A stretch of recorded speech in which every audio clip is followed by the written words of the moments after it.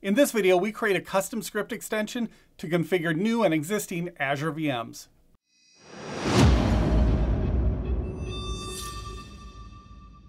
Hello everyone, I'm Travis and welcome to my channel. I create a lot of VMs in Azure for testing. Inevitably, there are a few OS settings I need to take care of when I first log in.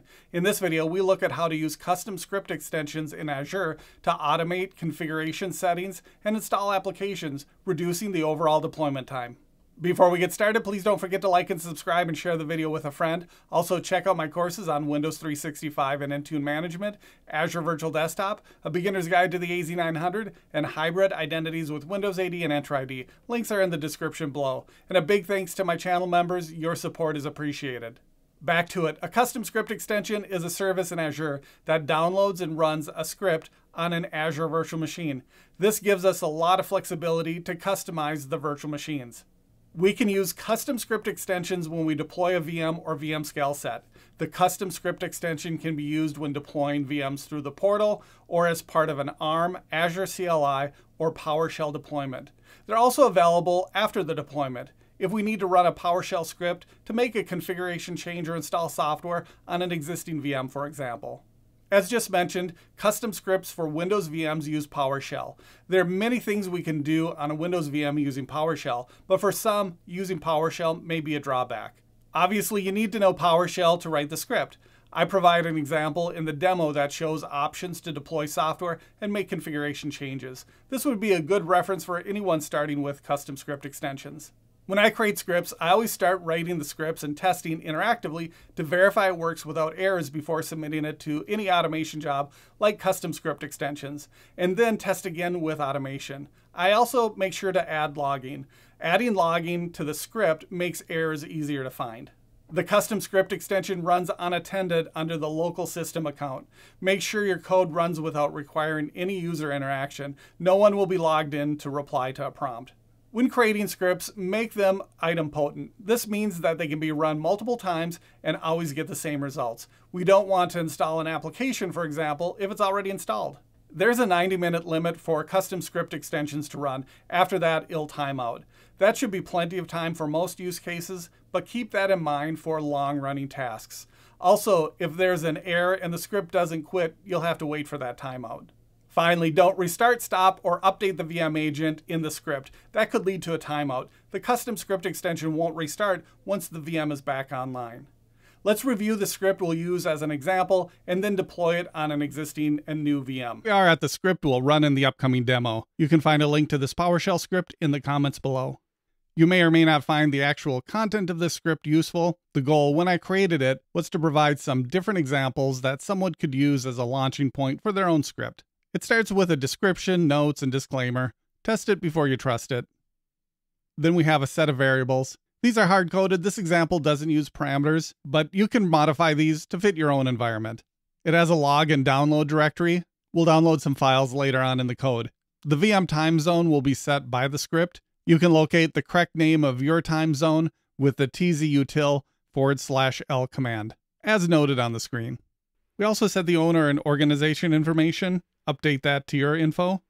There's also a URL to a bginfo configuration file. You can use that if you'd like or upload your own version for your environment. This one just happens to point at one I configured and added to my GitHub account. I don't plan on removing it, but you may want a different configuration. The next section will create the logging directory and the logging function. You'll notice that there's a lot of tests in the code. This is so we can run the code multiple times without impacting anything that was configured in a previous run. That makes the script idempotent. After that, it checks for and creates a download directory. There are also a lot of comments written to the log. That helps with troubleshooting. The commands use a try-catch block, so if a command does run into an error, the error message gets written to the log. Then it sets the time zone. This is an example of simply running a PowerShell command. After that, it tests for some registry keys and values for the system owner and organization. This is an example of making registry changes. I don't normally update the owner and organization information. I'm just using it as an example here. Something else I like doing is using the region and region comments. With that, we can collapse the block of code if we need to hide a section for some reason. It helps organize the code. Next, it checks for bginfo.exe, and if it's not in the download directory, it downloads the application zip file from sysinternals. The file's downloaded with the invoke web request command using basic parsing. Basic parsing should be used, or you might run into an error message about the Internet Explorer engine not being available. Will we ever see an end to Internet Explorer? After that are some commands to extract that zip file that was downloaded. Next, it downloads the bginfo configuration file with the .bgi extension. Again, this is located in my GitHub directory, and you're welcome to use it. If you want to create your own, just run bginfo setup and create a customized .bgi file, then host it someplace publicly available. By the way, if you want to add some security around publicly available files, you can put them in a blob storage container and then use a SaaS URL to access them. The files will be available over the public internet, but will require a secure access signature or SaaS to access them. That's much more private than hosting them on a public GitHub repository. The next step is more PowerShell code. This adds a shortcut to bginfo in the Start menu startup folder. This is an old school way of launching an application at startup. Again, these are all examples of what you can do, not necessarily what you should do. I honestly rarely use bginfo anymore, but I wanted to include it anyway as an example of how to download and extract files. Finally, the last example uses Chocolatey to download and install Chrome. It first checks to see if Chocolatey is installed, and if not, it will install it. Then it tests to see if Chrome is installed, and if not, it runs the Chocolatey installer for Chrome. This is a powerful option for automating the deployment of applications on new and existing VMs in Azure. Why not use Winget? That's only available on the client OS, so we couldn't use it on Windows Server. Also, I've had a lot of problems installing Winget applications at the machine scope. That's it. I've already ran this interactively and know it works. Let's use a custom script extension to deploy it on an existing and new VM next. Before we do that though, we have to upload this file to an Azure storage account. Here we are at the Azure portal. Let's add the script to a storage account next. This step makes it available for the custom script extension. This example will use an existing storage account. You can create one if needed. It's just a simple standard blob storage account. Let's go to data storage containers. If you don't have a container, add one. For this example, we'll use CSE demo. Let's upload our custom script. We'll browse for that file, and we'll open it and upload. And although this script doesn't actually use it, I'll also upload the bginfo configuration file. Instead of using the version I supplied in the GitHub account, you could upload your own to this storage account. Then use a SaaS-based URL in the script to download the file. We can get that by clicking on the three dots next to the file. Generate SaaS. This has the permissions of read.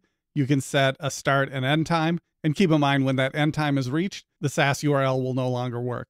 We'll generate the SaaS token and URL, and the URL will be available under blob SaaS URL. But we don't need that for this example. You would want to add that to the custom script before you upload it, of course. That would provide some security on the files hosted on the blob storage account. Now that we have that in place, let's test it on an existing VM. Then we'll use it when we build a new one. Here we are in the Azure portal. At a VM, we'll run the custom script extensions on. Let's go to Settings and open Extensions and Applications. Add an extension.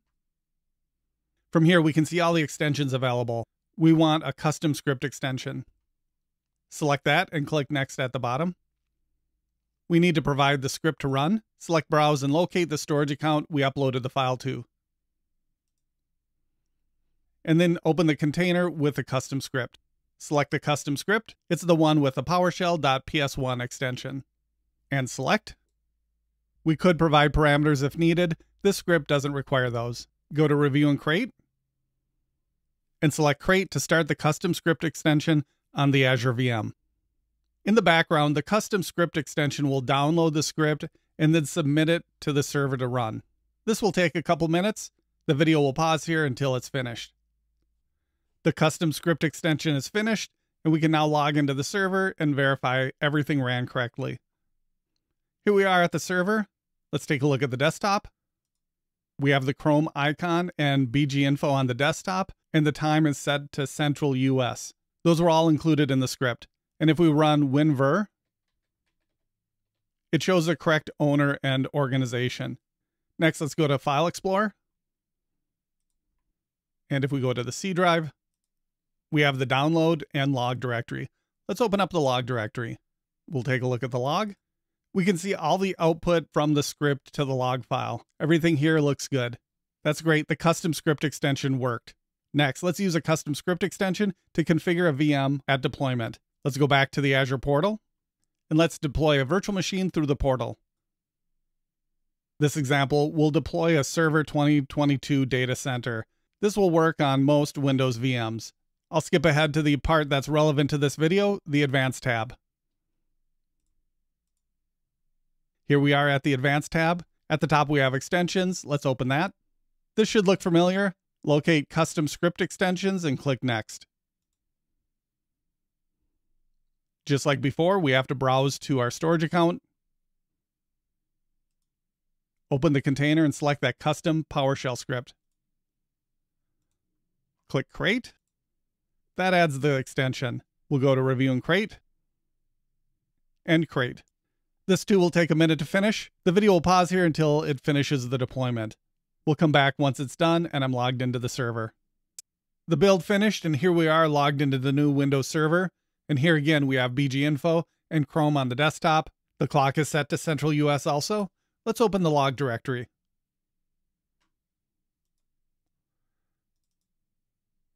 There it is. And if we open the log file, everything looks good in the log file.